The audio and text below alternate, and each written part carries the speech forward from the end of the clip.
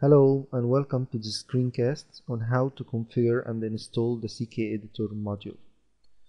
I have here a vanilla Drupal installation with just the admin menu enabled to make it easy to access sections and configure the modules. First thing we will do, we'll go to drupal.org to download the ckeditor module from the module page. I will download the latest version from here. After that, you need to download the ckeditor from the ckeditor page. You can use either the zip or the tar file, it doesn't make a difference. After you download the ckeditor, you will extract first the ckeditor module archive inside the site's all modules directory. After that, you will copy the ckeditor directory inside the module directory and extract it here, so that all the subdirectories inside the archive are listed inside the ckeditor subdirectory. So your path looks like that: sites all modules ckeditor, and the ckeditor you downloaded is listed inside the subdirectory. After that, we'll go to our site building modules list.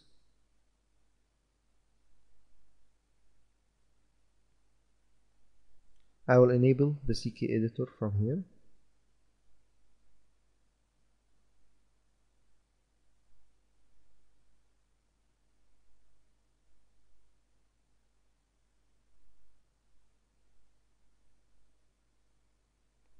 Now we have the ckeditor installed on our site. In order to enable our users to use the ckeditor, we have to set the access ckeditor permission. I will go to user management permissions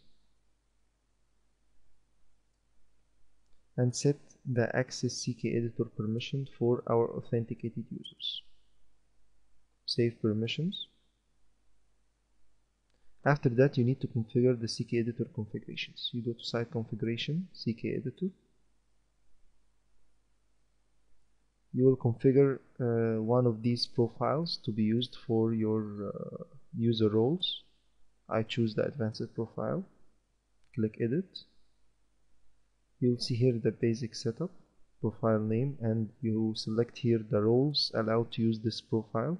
I only have one role, authenticated users, but if you have many roles, they will be listed here. You select the roles you need to allow the ckeditor for. After that, you need to configure the security filters. You have the HTML filter here enabled, which is fine.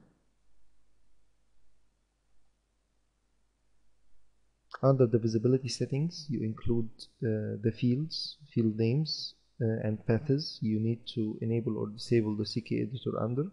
I will leave that as the default, it's fine. The editor appearance, you have here the toolbar.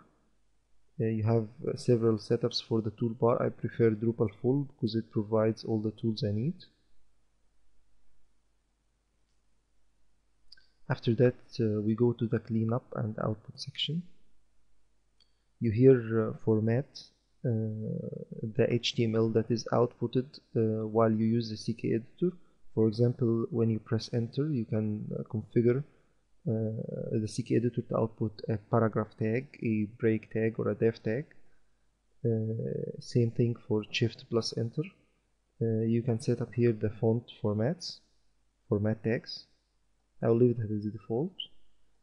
Under the CSS, you can configure the editor to use the theme CSS. I prefer to use the ckeditor default, it's more stable. The predefined styles, I prefer to use also the ckeditor default. Under the file browser settings, you set up here the file browser you would like to use. For example, if you install the CK Finder file browser, you can enable it here. I won't use a file browser in this demo, so I won't install it. After that, you click save.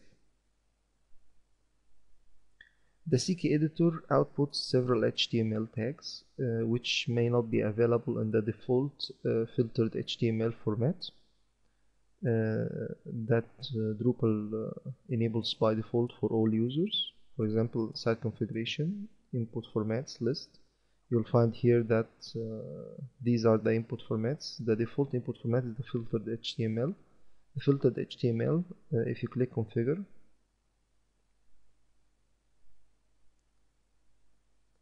configure again, you'll find here that the allowed HTML tags, these are some HTML tags that are allowed to be used or to be outputted when using the filtered HTML format.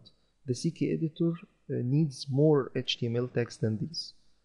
So either you insert the HTML tags that is needed by ckeditor inside the allowed HTML tags in the filtered HTML and save, or you could use, which is the method I prefer, you could enable the full HTML input format for all roles. This is, of course, has its risks. Do not do that when your users input a lot of content. I always do that when I am the only editor, or the editors of my site are people I trust, not to insert scripts and such things inside the body of my nodes. But if you are unsure about that, you can enable the filtered HTML format and insert the text. I will use the full HTML, set default format. After that, when you try to create content, for example a page, you'll find that the ckeditor is fully enabled and functioning like that here. I will make an example of how cool this editor is by going, for example, to any page.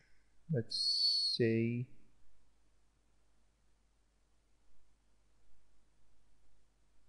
support.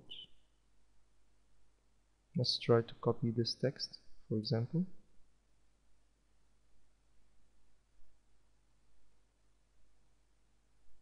And paste it here. You see that the text is pasted with the same formatting, images and everything, took right from the original HTML without needing to do any special formatting on our part. This editor is a very great editor. You will enjoy using it on your sites. I hope you've enjoyed this screencast, and stay tuned for more to come.